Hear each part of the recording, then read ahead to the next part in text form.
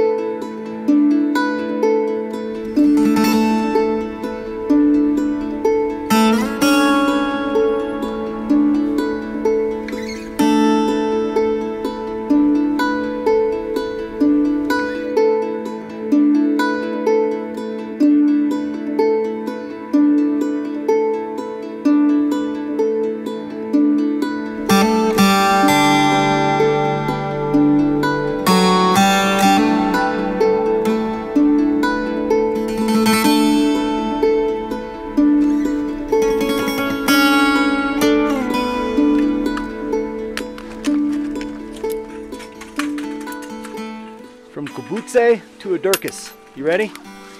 Yeah, sir. Supposedly a 3-hour trek. We will see. If there's no trails, a 3-hour trek turns into a 9-hour. But hopefully there's some trails. It looks like it. Yeah, it looks like it. Just, we'll have to see. So how you doing today, B-Man? Good. You know, you trekked for 10 hours yesterday without any meals, just some snacks. Yeah. It's pretty crazy. But you did fine. You're feeling good today? Yeah. Yeah, it seems like your cough's almost over too. You're actually getting better and healing. But yesterday the heat wasn't as bad, was it? Yeah. Okay. B-Man, was it the first time you went poo outside on this trek? Yeah. Wow. How was it? Interesting. Was all the other poo in the poo spot freak you out? Not really, because there's this rock that I could like stand on and poop off of. Nice. All right, well that's the reality of pooping on the K2 base camp trek, is that there's a rock right over there that everyone poos behind.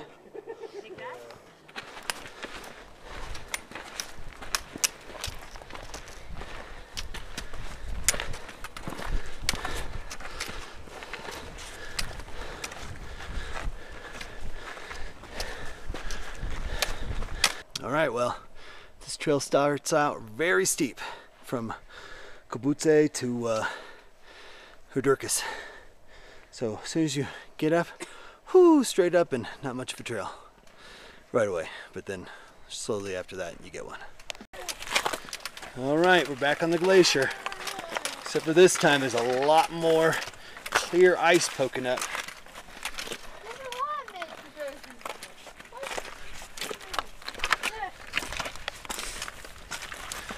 And once again, no real sign of a trail. Just keep going to the left, that big rock over there.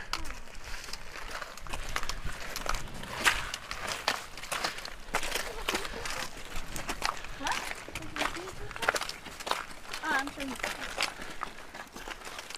he sometimes is very quiet. Who? Wahid? Yeah. Yeah, he's back with Tyler. Oh, he's back there. Okay. Yeah. Wow, look at all this ice. Okay. Now we're finally hitting it. Okay, so look off to your right, B-Man, way over there. That's where the people are, so start working your way to the right. We are sort of following people, so we're not just out on a glacier with, you know, that hasn't been trodden before. It's just, A piece of ice. Just a clear piece oh of ice my would be light. gosh. There's so many of these valleys with the glaciers stuck in the middle of them. I mean, so many, like countless, like dozens and dozens. Yeah. It's like every time we trek more than an hour is a new one. I mean, we are officially on ice here. Wow.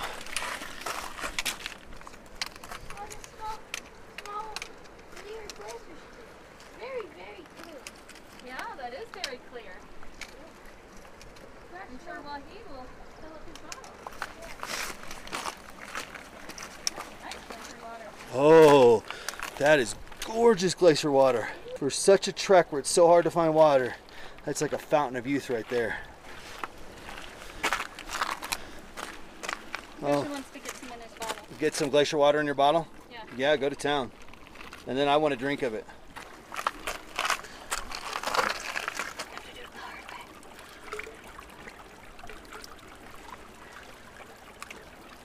Oh, it's not deep enough just to submerge it? Nope. Oh, it's clear and beautiful. Yeah. Should we syrup in it? No.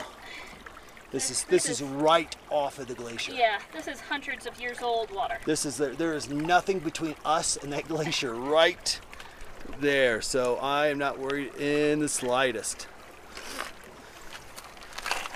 Let me try it. So refreshing. So refreshing and cold.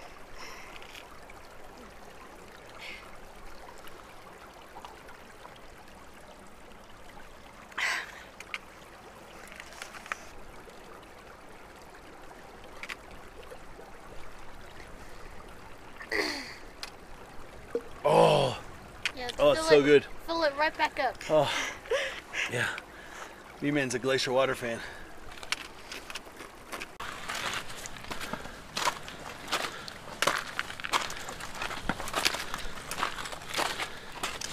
What do you call this black rock?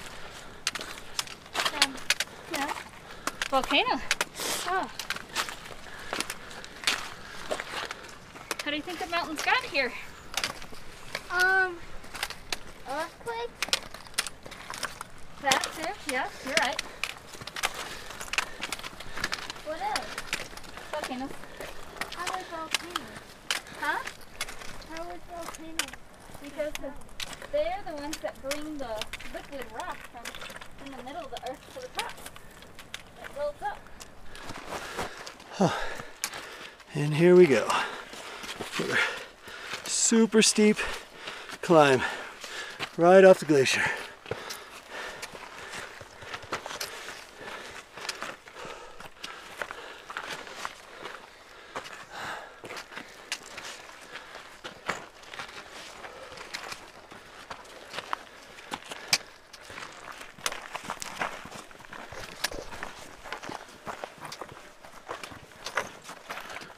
Oh, look at that view. Oh yeah. That's awesome, huh? Look at that. That is army camp. Oh, okay. Our camp is just this way, more this side. I don't see the army camp.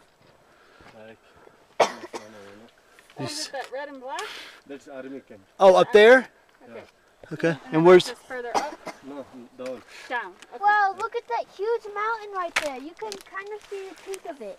It's Yeah. bigger than any mountain that we've seen so far. Yeah, that's a big mountain there. Yeah. Wahid, what is that big mountain? 4G. 4G is the big mountain. Oh, 4G. In And- front of there is a like Concordia. Then you can see Broad Peak, K2, G1. So right along the Batoro Glacier. And then you see this is Great Tango, Olubiapo, Payu Peak. Okay, oh, Payu Peak is the pointy one? Yeah, the pointy one. And then Tangos are the Olubiapo Peak. Halabiapo. Oh, okay. Yeah. Tango, Great Tango, then Tango Tower. You see behind? Yeah. Both that one. Okay. Yeah, and look, so there's a glacier down there runoff. There's a glacier right there runoff. There's a glacier right there runoff. There's glaciers on the right, on the left. There's tons of glaciers. So I wonder if you get 4G on 4G. I don't think so. I think you get no G on 4G. Don't worry, honey, I'm getting it. Getting what?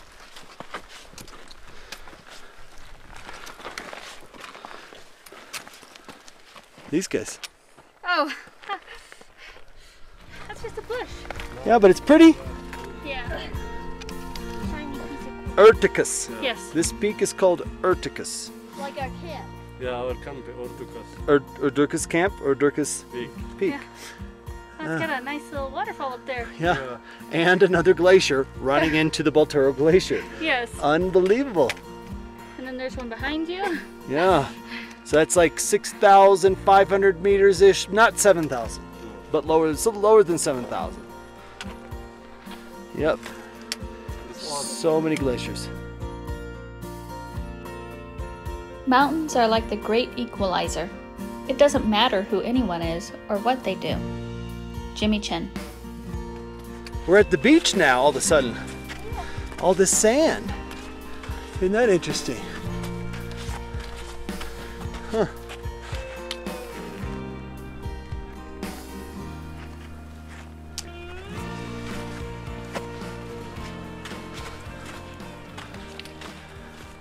And camp is right up on the cliff there. Right up in there. Short day. Shorter day anyway. This way, Beeman. Huh? That's fine. You can go that way.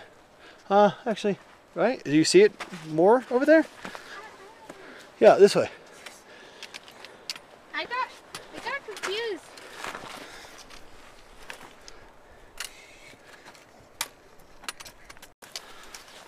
And there's a tiny purple flower. Where? Yeah. Right here? Little bitty flowers. All this greenery. Wow, this is nice to trek through here. Yeah.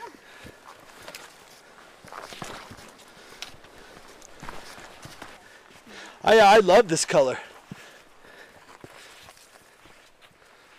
So peaceful right here. Right here by this lake.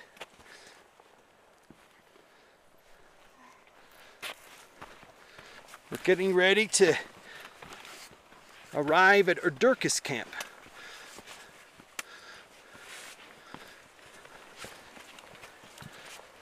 So that it can seed and make more flowers. Oh, that's gorgeous. Yeah. Hey, buddy. How are you doing? Nice.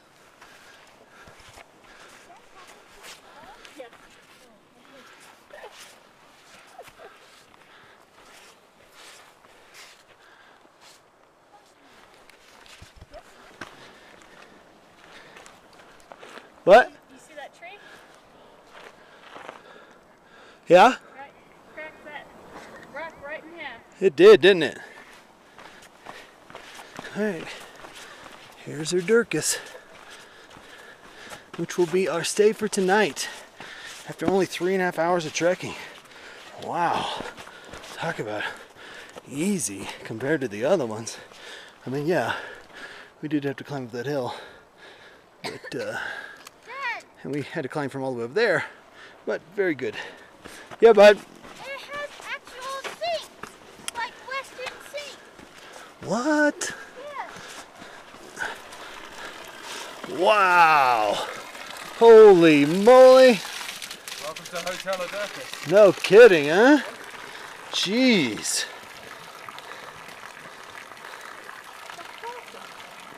That's awesome.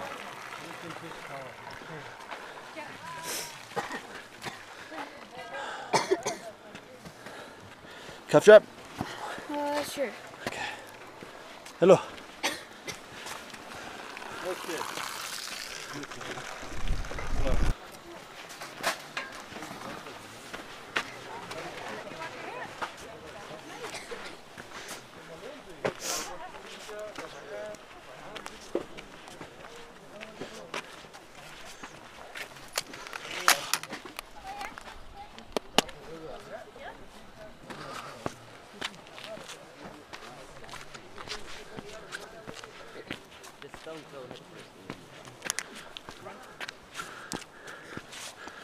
Yo, bro. You have a good day? Yeah. Good. Right on the edge there, huh? We're just discussing falling off. That's cool. I saw him get on. I was like, oh, buddy, please sit down. Because I'm a dad? That whole deal? Yeah. Yeah, okay. Like if Kate gets on the edge, I'm like, she's grown up. She can handle it. You could like run down here because it goes to that edge. But if you fall, it's kind of hard to get on your feet.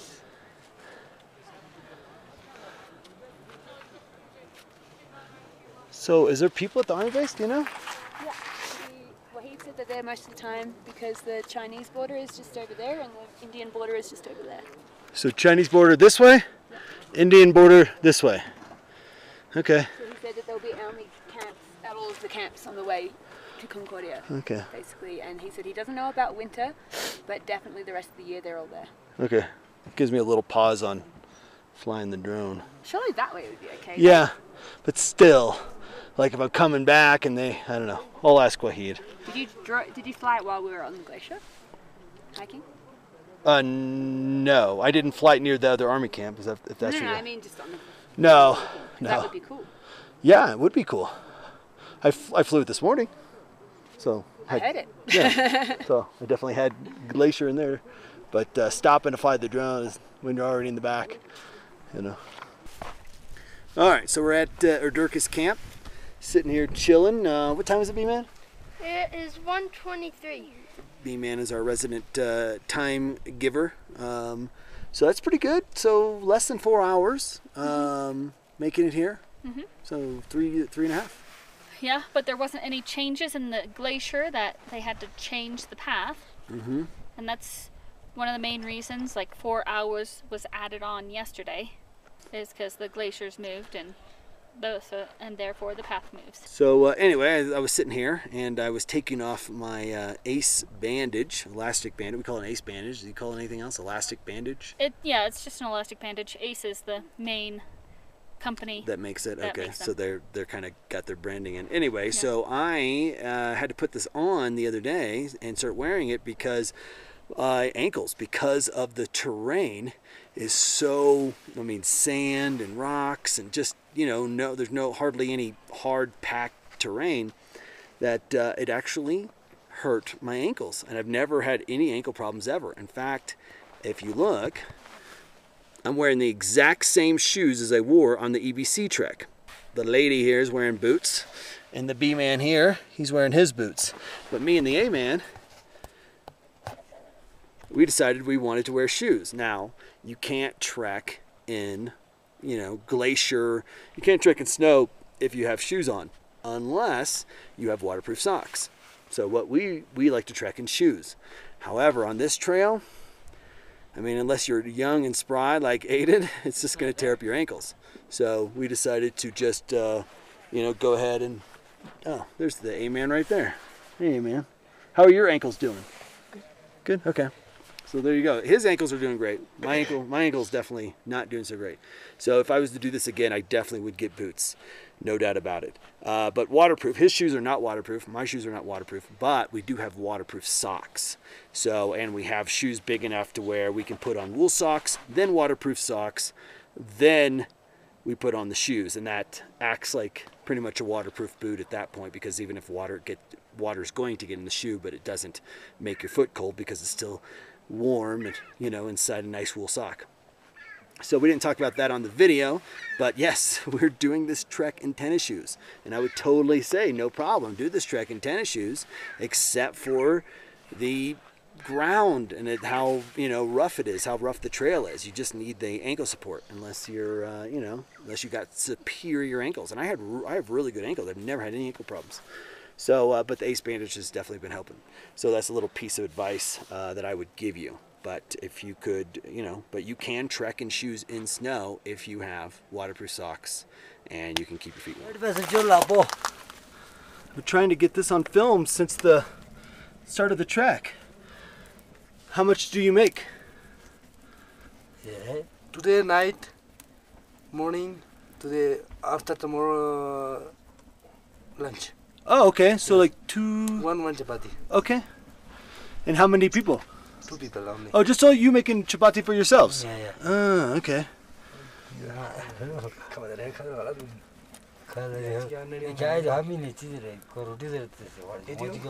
Huh? Can I taste?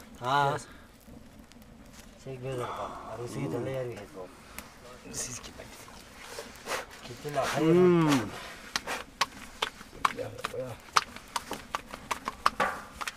It's very good. Very good.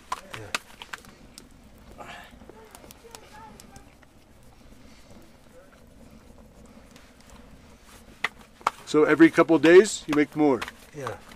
All the way to? Or two. Oh, okay. No, or two, no fire. Only stop. Small chapati. Oh, small chapati? Yeah, yeah. Really? Huh.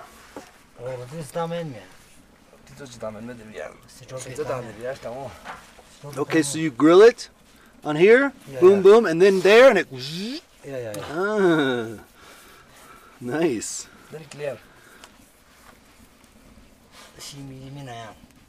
And you roll it.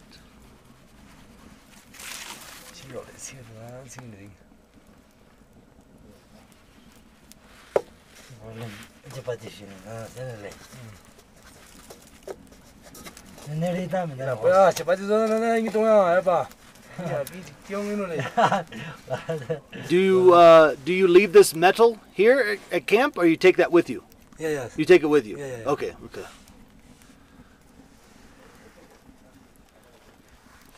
Very nice. I like. Yeah, yeah. Yeah. Thank you. Thank you so much. Thank you. How's the name, my friend?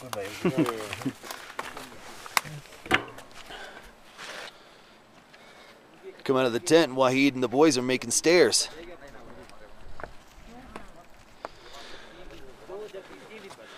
And then who made these stairs here? Me. Oh, nice. Works. Kind of hard to get up, actually. Huh? Said it was kind of hard to get up before. No, it works. Well done, sir. Oh. I like your rock stacks too. Yeah. This one we did together, but I fell over it. Oh, really? Yeah. Oh.